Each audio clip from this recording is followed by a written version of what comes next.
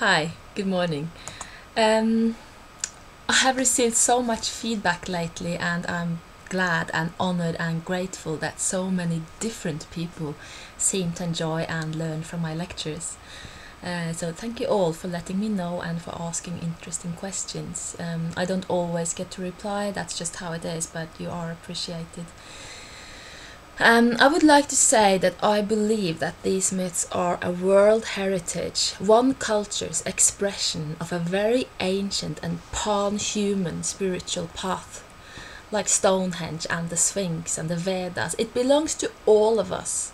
There was one who said to me that he thought that my analysis of the Trimskvida, the story I told in the last video where Thor had to play the bride, he thought that it was a lot more credible that this story was about initiation and learning than an actual attempt to mock the god Thor, which is the official analysis given in any mainstream textbook. It is also how I was taught as a child, that the Norse religion was no real religion, that they didn't even really take their gods seriously. So thank you, Michael, for perceiving that difference in the way I handle the Thor lore and for reminding me of an interesting subject. What was the Norse people's relationship to their gods? As I've made clear, the Norse pagan lore of the great, very popular and ancient god Thor actually gives the impression that this god is ridiculed and humiliated. But is he really? My analysis offers a reason for why this is the case, because Thor in the myths represents mankind and man's quest for wisdom, and honestly relates all the pitfalls and blind spots that may be encountered on the way. Maybe Thor is not ridiculed at all. Maybe he's rather honored for having paved the way for others to follow, and for letting all the aspect of his experience be a map. Even when especially when it involves less flattering tales. To openly relate for the sake of learning or teaching, and in retrospect then laugh at one's own stupidities in the past, yet stupidities that were overcome, is not a sign of weakness, as I'm sure Thor would be the first to point out. It is a sign of real greatness. So, I respect the faith of people, and I don't want to bash Christians or Muslims or Jews for that matter. I'm fully aware that any one individual's personal relationship to their God is varied, and that any religion may have room for real spiritual insights and the evolvement of the soul. I also happen to think that Norse mythology is not the only mythology where it would be fruitful to apply a metaphorical and allegorical understanding. I think that the Bible, for example, could also be read in this way, and there have been some attempts to do that. But these monotheist religions have sort of been, in my opinion, hijacked by powerful political institutions, such as the church, and as such they have developed doctrines that tend to offer an image of God that is not necessarily the only way to perceive divinity, although these religious institutions claim that theirs is the only way. In these institutional faiths, God has become someone up there, far away from here, above, outside of creation, better than us, higher than us, a million times more sacred than us, and we, his creatures, are lowly and bad and sinful and shameful, and our only hope is that God will have mercy on us despite all our lowliness, and for this purpose we are supposed to kneel and bow and beg and pray and display our utter submission and declare our uselessness and our guilt and so on.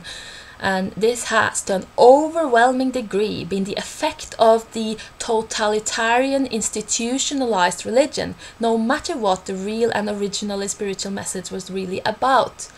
And obviously, in this setting, there is no room for making fun of God at all. That is blasphemy, that is sacrilege, and if those institutions get their will, making fun of God will be severely punished. And since this has been the way of people for some time now, it can be difficult to understand a previous tradition, a pagan tradition in which the gods are the object of funny stories and engage in all kinds of activities, even sex. It is easy when you think that God has to be an angry and humorless and strict old man with jealousy and supremacy issues to think that the Old Norse religion was no religion at all, obviously, since their gods were more fun. This is actually the subject of one poem of the Poetic Edda, which is known as the Lokasenna, meaning Loki's mocking. In this poem, all the gods and goddesses have gathered together with the immortal light elves in the hall of Aegir. The 9 daughters of Aegir function as their light, and the gods try to entertain the old giant, while they wait for Thor to arrive with the cauldron of Hymir, which we talked about in the last video.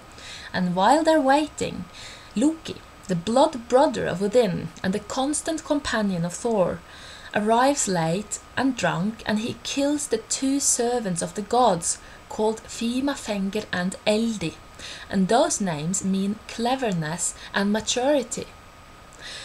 And that is obviously a metaphor, because after having killed these aspects of intelligence and wisdom within himself, Loki then approaches the gathering of the gods and angrily starts to accuse them of all kinds of lowly behavior. Basically, the goddesses are accused of having immoral and casual sex outside of marriage, whereas the gods are accused of unmanly behavior and cowardice. And this poem, where the gods are criticized, has been taken as yet another example of how empty the pagan religion was. What most people have not really paid attention to when analyzing this poem, however, is that the gods do not attempt to deny the accusations, but they do stand forward, one after the other, and try to explain to Loki that he has not understood the real meaning behind these stories. And the result of his failure to understand the deeper meaning of the divine actions is devastating for Loki, because when Thor returns with a cauldron of wisdom that covers the totality of his being, Loki is expelled and ends up suffering terribly from the poison that he has created. I can go more in detail on this poem at a later stage, because this is not the subject today. So, what kind of religion was Norse paganism? Well, when Christianity was introduced, people at first made the distinction between the new religion, which they called Kristindomer, the rule of Christ, and the old pagan religion, which they called Heidindomer, the rule of Seidr. The word Heidindomer is derived from the word Seidr, which means brightness or heath, and which, by the way, was a common name for witches, and it was the name that Freya wore when she walked the earth at the dawn of time and taught the art of Seidr to human beings and the gods. I think that's interesting. But the term Heidindomer is usually understood as referring to the fact that this religion was usually practiced outside in groves, in mountains and on heaths. Later, when most people had adapted to the new faith, the old faith was remembered as Fornsedr, the old custom. I think that there was a great degree of flexibility in this religion. They were pragmatic people. They had an acute awareness of the universe as something highly mysterious, something even the gods had not fully grasped. The great god of wisdom, Odin, does not stand out as a know-it-all. He stands out as a seeker of wisdom, one who never stops learning. Curiosity and openness of mind was the essence of wisdom. In the myths, Odin is learning, Thor is learning, Freyr is learning. This religion was not based on set doctrines. It was based on mystical experience and a consciousness about how knowledge always develops. Okay, so I'm going to tell you 2 stories about mystical experiences that I've had in relation to Thor. And let me first emphasize the fact that I do have an academic background as an historian and an academic approach to the mythology. I always consider the evidence and check my conclusions again and again and change it if necessary. and check it with other scientists. But however, there have been times when I have felt that dreams and visions have actually helped me to a deeper understanding, or have pointed out the way for me. And I cannot say whether this is just my subconscious working on material that I didn't manage to figure out in an ordinary state of mind, or if the powers really give me messages, or whatever. I don't know. And that really depends on what you are inclined to believe, and it doesn't really matter to me as long as it works. So I will just tell you the story. Okay, so I was about 14 years... it was about 14 years ago. I was not 14, I was in my early 20s. And I was living in England, and I had just begun to seriously study the Edda. I had a very good Japanese friend, and she suggested that we take a short holiday in York together, and I said yeah, sure, and tagged along. I didn't know anything about York at the time. I did not know that York was an ancient Viking town, nor that it was famous for its ghost sightings. There is possibly no place on earth where ghost sightings are more common than York. People who never really believed in or thought they would see ghosts have reported seeing ghosts in York. They even have a museum about ghosts in York. I didn't know this, but the moment I entered within the city walls, I felt like, wow, it's like this place has no real time, as if time is blurred together. I don't think everybody feel that way in York, but I did, and I kept looking over my shoulders, and I felt I kept seeing these historical scenes and images, and it was like time just became relative, and it was very, very odd. It made me very alert and nervous, edgy. We had arrived quite late, so the only thing we did that evening was to eat and have a half pint of Guinness in a local pub, because the next day we were going to go and do sketching and visit museums and stuff. So when I went to bed in the B&B, I still had no idea about the Viking past or about the apparent ghost presence in York. I fell asleep almost immediately, and then I dreamt. I dreamt of flying through York, looking for something that was hidden. It was a starlit night, and well, the moon was dark, but it was lit up by stars, and I flew and searched all over the place, circling the city walls, and then finally I found and realized what I was looking for. It was an ancient temple dedicated to the Old Norse god Thor. And the temple was hidden below the ground, but as I recognized it, the temple surfaced, revealing itself to having been built in stone in the shape of a maze, a round maze. And I heard in my head a woman's voice say, "This is Thor's sanctuary, and you will be initiated. Do you consent?" And I went, okay. And then I felt this pull towards the labyrinth. So I entered the labyrinth, flying just above ground level, and as I kept moving through the maze, just like a little bit spirally, and my body was gradually disintegrating, beginning with my feet, and then my legs, and then most parts of my torso, and at some point I only had my head and shoulders and arms left, and I knew that these two would disintegrate if I continued into the maze. And the more I disintegrated, the brighter everything was becoming. By the time that I was disappearing, there was daylight in my dream, and I could see a huge green oak tree standing majestically in the center of the labyrinth. And as I felt myself disappearing, I tried desperately to hang on to something, and I grasped in the air with no arms to grasp with, really, and I called my heart, my center, and I heard in my dream a woman's voice saying, "Thor is protection." And I woke up, I thought, with a beating heart and her words still ringing in my ears. But my trials were not over. I was catching my breath and trying to feel whether I still had a body. And then I felt something standing beside my bed, just behind my own back.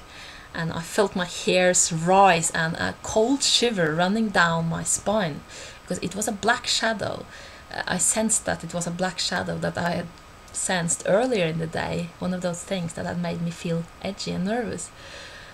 And I lay still for a while, hoping that it would go away if I ignored it and pretended that it wasn't there, but it didn't.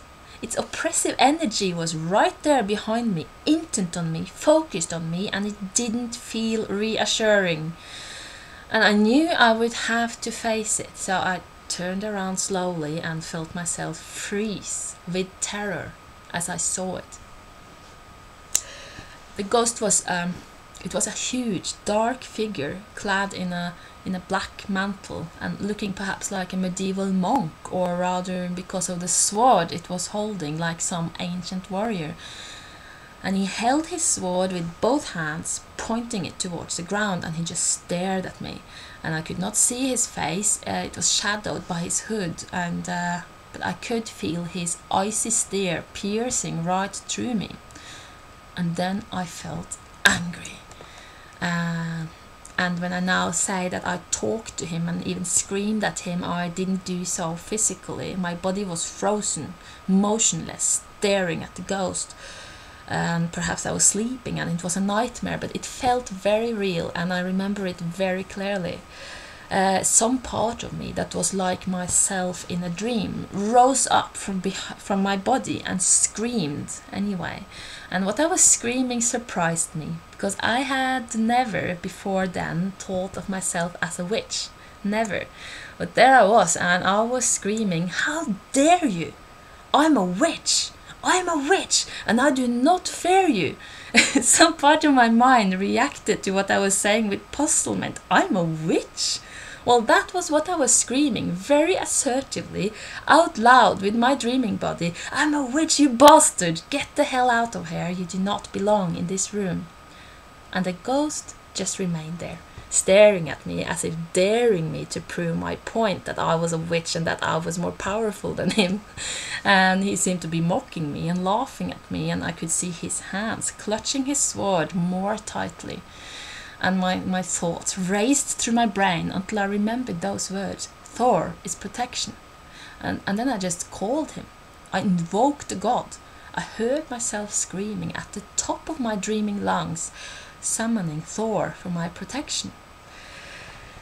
And then I felt a strange surge explode in my body, and then I felt and saw this dark, reddish, thundering figure with eyes like glowing embers emerge from my own belly.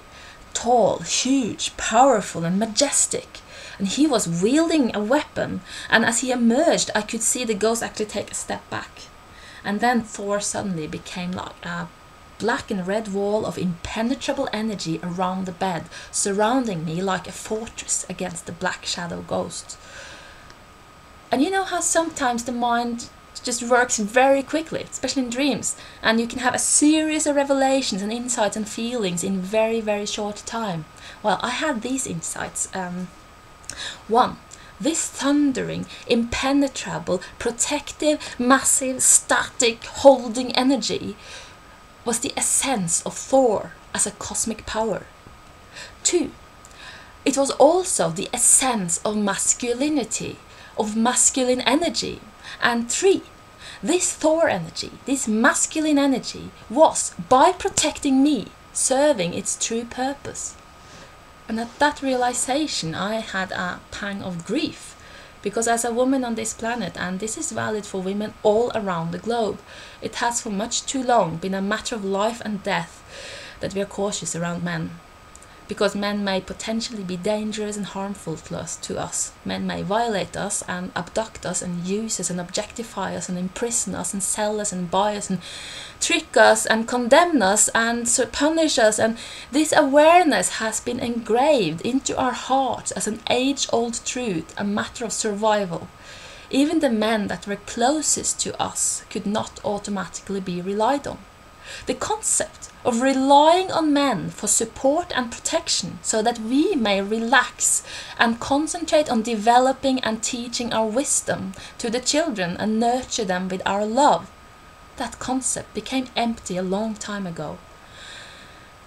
It became a bad deal for us. Those who were supposed to support us turned against us, and the wall of protection became prisons. I realized how much I missed real men, real brothers, and it was as if our brothers had been lost in some sort of violence and supremacy psychosis. And I realized why the goddess weeps. All over the world the goddess weeps, and in Norse myths the goddess Freya weeps her golden tears because of the loss of poetry, the loss of spirit, and the loss of the sacred union and true partnership. And well, as these thoughts and emotions ran through me, I also made another observation, that this energy, this essence of masculinity, had emerged from within me. And that was almost incredible, because I didn't think that I didn't ever think that I possessed that kind of energy in me. And I looked at it and I knew that even though it came from me or through me, and that I was using it in some way, it was still the opposite of me. And that led me to the ultimate question: what am I then? What is my power? If this is the god, what is the goddess? And then she came, but not in any way I had ever experienced or imagined before. She came like the Thor force from within me, as a very real force of energy shooting through my body like lightning. And I didn't know that what Kundalini Shakti was then, but in retrospect I'm sure that I had my first encounter with that particular serpentine energy. Because it emerged from my root, from my womb, and then moved up my spine in the shape of a double helix until it reached my head, which it simply blew open. And my head was open, and a stream of blue electric energy that seemed to be shooting out of me like a fountain. And it was the first time I experienced the goddess as something more than mild and blissful love. And I knew that this was the true power of the goddess, that this was what she really was. And as this immense power was contained within the walls of Thor, it started to circuit. I could feel my body suddenly give a jolt as the blue serpentine lightning spiraled itself down through my body and out through my feet. And as soon as it had moved through me, it encountered the walls of Thor, turned and moved back into my feet and moved up again. And then she kept like spiraling her way up and down through my body and out through my head and back until I felt utterly, completely charged with electrical power that filled all my veins. And then I felt myself rising again, hovering above the wall and telling the ghost that he should be gone, because I was a witch and this was my power and I would wield it against him. And finally the ghost vanished. And then I felt the wall of protection that had been Thor descend back into my belly. And then I felt the lady gradually retire into my womb, although I felt her electrical energy sizzle through me all night, and I felt that for several days afterwards. I felt charged and wide open. And I was not surprised the day after to learn that York was an old Viking town and a ghost town. But I was very disappointed to learn that there was no known temple of Thor, because I was certain that it must be there. I wanted to go and sort of give my thanks. But as far as we know, it's not physically there. I'm sort of still expecting some kind of archaeological discovery, but well, anyway. Instead, I spent the whole day walking around the entire city wall as a sort of homage. Now, this experience helped me in my research on Thor lore. A lot of my personal experience seemed to be highly compatible with the mythology, and in my second video in this series I talked about how Thor lore seemed to reflect some ancient understanding of electricity conduction and the electromagnetic field around Earth, of polar opposites coming together to create tremendous power. And all that were things that I started to realize after this experience. And I found that I could scientifically argue most of the aspects of my understanding of Thor. Sadly, we know so little about Thor's wife Sif that I have to admit that my interpretation of her as being the lightning and the electrical power is based on some evidence and on reasonable deduction, but still the evidence is uncertain. It's not an incredible thesis, but it's impossible to prove with scientific certainty. But on a personal level, I am certain, and that certainty is based on my personal mystical revelation. And I'm also certain that my kind of experience was of the type that the ancients would induce on a regular basis. And that also led me to think that things in mythology are not always what they seem at first sight. Okay. Second story. Many years later, I had begun my first attempt to write a book on Norse mythology, and I struggled a bit with Thor.